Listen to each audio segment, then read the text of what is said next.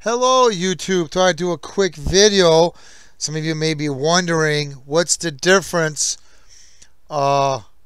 using Zello in a gateway mode and using the DB9 connectors to hook up your radio, or using Zello in the standard way using the blue box to hook up to your radio. What's the pros and cons of each? Well, I'm hopefully going to explain this in a video, and this will help you kind of decide which way you want to go. Let's start with the gateway. The one advantage is when you go to tools and options and you select, you can tell it what pin you want to use, what state, high or low. Same with the receive.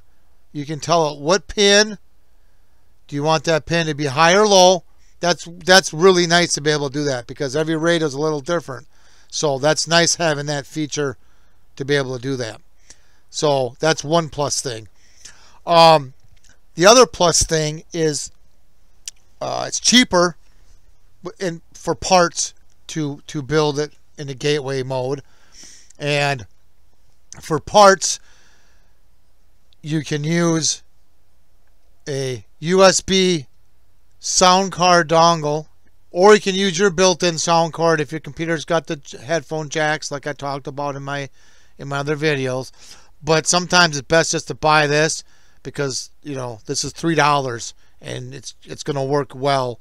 You know, maybe the one in your computer may not work as well, but if you have issues with the sound, then buy this for $3. You can also, if you're the person that likes to solder, you can buy the DB9 female end, and it does, you can buy ones that come with a hood so you can put it together. Or if you don't like to solder or can't, they do sell a terminal block one that you can use screws, and you put the wire in here and then you just tighten down the screws. This does come with a cover. I just don't have the cover shown in the video. Now I'm going to show you, since I showed you this, now I can unplug this from my computer.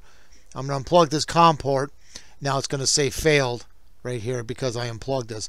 But you're also going to need, unless your computer's old enough to have this, otherwise you're going to need a USB to DB9 adapter for your computer. It plugs in the USB port, works really well.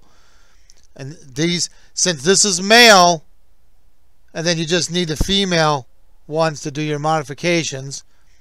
Obviously, you're also going to need your jacks for your, if you're going to use a mobile radio, you're going to need the 2.5 millimeter and the 3.5 jacks for your sound.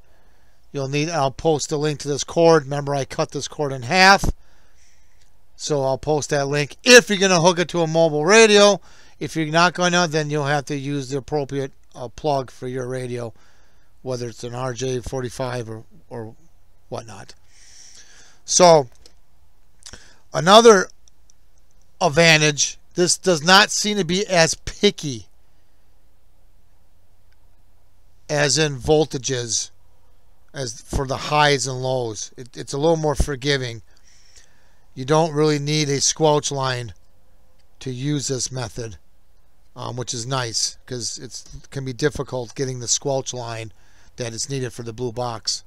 I don't need a squelch line for this, so that's kind of nice too. And like I said, it's cheaper. The only downside, now we're gonna downside that we're is when you exit Zello, depending on your radio, when you exit the Zello gateway, it will key up the radio. And there's a couple ways you can fix that.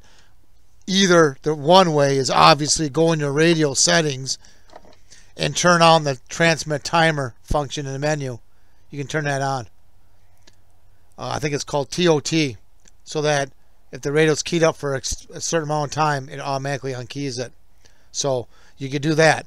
Or you can add a resistor, a pull-up resistor to to the circuit to tie it high. I haven't had much luck with that. I haven't played with it, in depth. I did play it a little bit with the resistor, and I wasn't having much luck. When I did tie it high, it wouldn't let it go low when it needed to, when it was in use. So probably be best to just activate your timeout timer on your radio. That would solve that problem. You're probably asking yourself, well, why do I need to worry about that? Well, if Zello crashes or the computer does a reboot or something remotely and it doesn't come back online, you don't want your radio keying up for hours and hours and hours. So that's why you want to set your TOT in your radio to avoid that problem. So that would solve that problem. So not a real big downside, but it's still kind of a downside. That may be, and that only happens because my radio needs a low for it to transmit. So if yours is a high, you may not have that problem with your radio, but mine is a low, and when Zello exits, it automatically puts that pin on low when Zello is not running. That's why it does that. So not a real big thing, but just to let you be aware of that.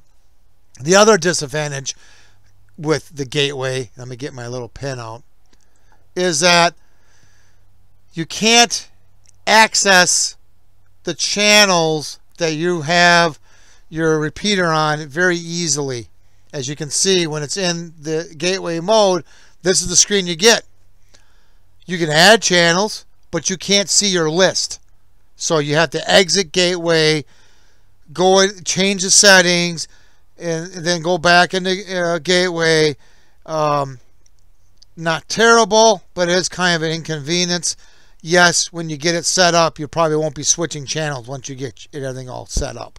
But for the purpose of easeability, that's not the easy, as in, a couple clicks. You got to do a lot more.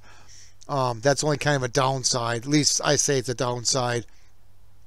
I do, realize there is, tools. You can do a add channel, but you can't see the channels you already had added. At least I haven't found a way to do it. Maybe some out there does know that. If they do, please make a comment in the video, comment down below. But I haven't seen that, so that's kind of another downside.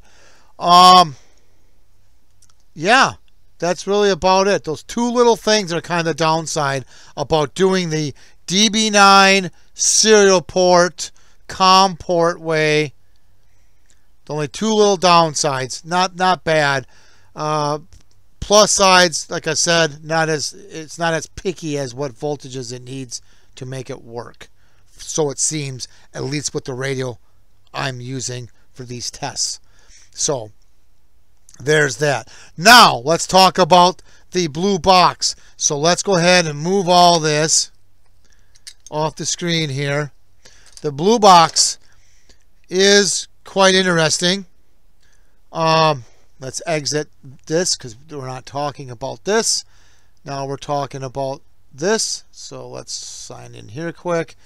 The blue box has its advantages and disadvantages like everything else. Let's start with some of the advantages. One of the advantages is, as you can see, I get to have Zello in its normal way. I call it the normal way. So you can see what channels you're in here. You can see what channels you're in. So that's kind of nice to be able to do that. So that's one advantage. The other advantage is if you have the radio where you can plug in the circuit board. There's another circuit board. I don't have that one, but there's two circuit boards. So you got to make sure you get the right one. But it looks just like this, except for it has more, the black connector is bigger. But if you have the radio where you can just plug this in the back and not have to do any, soldering and figuring out the wires and all that stuff, then this is more of a plug-and-play unit for you. That's one advantage of this. You just plug this into this cable here and plug it into your radio, and off you go. Do a couple settings and the way you go. So that's kind of a nice advantage, more plug and play in that sense. If you don't have the radio for this, then you can still do it with making your own cable. You can do it the way, like I said in my video, by the S-video jack, and you can mount this in a metal box, or if you want, you could probably cut the end off of this cable, cut it off, and then get to the wires and then make your own cable that way, or buy another cable like this. So that's the two ways you can do your own DIY setup. Now, this does work on more than just Zello. Obviously, that's another plus. This will work on Zello, Echolink, AllStar, and a couple other programs too. So that's a plus. The only downside, at least in my opinion, is when using it in Zello mode, I don't care for the squelch. I gotta have a squelch line, or COS line, or another term for it is COR_DET, which must stand for detect. Either term you want to use, I kind of don't like that. It's kind of a pain to try to find that line. Now, maybe some radios are easier than others. That's very well possible, but I don't like that. And I notice it's more pickier on the voltage that is needed for that line. I've been playing with it before I got it to work with my baofeng, and I tried many different ways of getting it to work without taking the radio apart, and I could not get it to work. I could manually trick it by activating a line with a separate power supply, then it worked great. But that defeats the whole purpose. To be, you don't want to be, next to the computer to do that. So that's how I know it's kind of picky in what it needs for voltage. That's one minus thing I don't like about the blue box, to be honest with you. Other than that, it's it's pretty good. I've used it on my radio, like I did the video on. Seemed to work well. If in my opinion, I think for a DIY person who wants to solder and do different radios and have more adjustability, is the word I'm trying to say, I think the gateway mode, which is the COM port way with the USB sound card, I think this is more adjustable, because you can go into the Zello and tell it, yeah, I want that pin to be high. No, I need that pin to be low. You can tell it that. I can't tell that with this blue box. I have no control over that. If it wants a high, it's got to be a high. That's it. It's got to be a high. So I kind of don't like that, to be honest with you. What else? I think that's pretty much about it. Like I said, they all have pluses and minuses. The blue box is fairly simple to set up. Like I said, when you use the USB and the USB detect, the first two plugs on here, Windows will detect it, no problem. If you need to use the serial port, which I think is used for the Echolink and the AllStar, I believe, you have to install a driver. Like I said, I'll post the links. I'll post a lot of links down in the description below.